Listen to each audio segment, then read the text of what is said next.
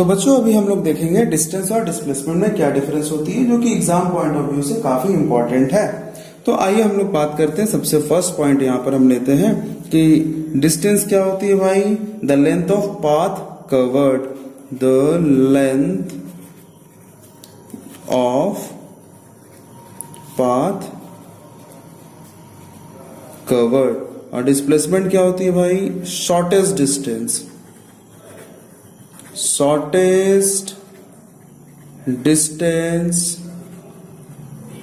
Between two points. Point number 2 हम लोग क्या लिख सकते हैं कि डिस्टेंस कैसी क्वांटिटी होती है, स्केलर, और डिस्प्लेसमेंट कैसी होती है, वेक्टर। ओके, थर्ड पॉइंट हम क्या लिख सकते हैं कि ये पाथ डिपेंडेंट है, पाथ डिपेंडेंट है।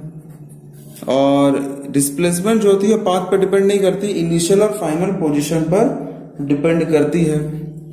तो इसे हम लिख सकते हैं पाथ इंडिपेंडेंट, पाथ इंडिपेंडेंट है ये।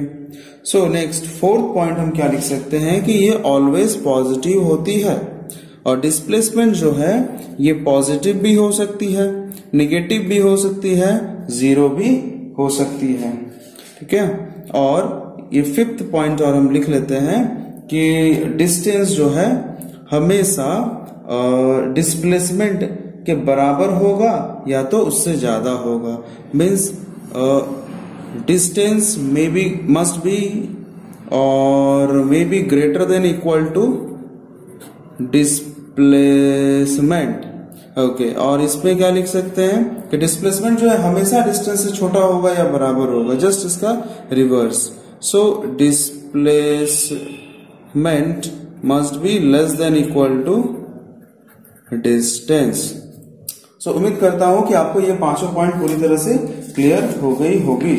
सो अब हम लोग बात करेंगे दो और टॉपिक के बारे पे, जो है आपको स्पीड और वेलोसिटी। तो स्पीड क्या होती है भाई, डिस्टेंस बाय टाइम, और वेलोसिटी क्या होती है, डिस्प्लेसमेंट बाय टाइम। तो आइए हम न्यू टॉपिक के बारे में डिस्कस करते हैं। सबसे पहले टॉपिक है स्पीड। स्पीड क्या होती है, डिस्टेंस बाय टाइम।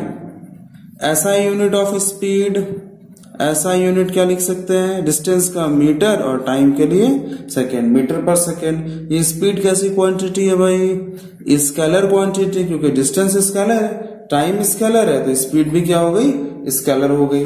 ओके, अब हम बात करते हैं वेलोसिटी के बारे पे। ये वेलोसिटी जो है ये डिस्प्लेसमेंट पर यूनिट टाइम होती है, displacement divided by time. Okay, ऐसा ही यूनिट क्या है इसकी भाई, हम देखते हैं डिस्प्लेसमेंट को भी मीटर में मापते हैं और टाइम तो सेकेंड, सो मीटर पर सेकेंड हो गई वेलोसिटी।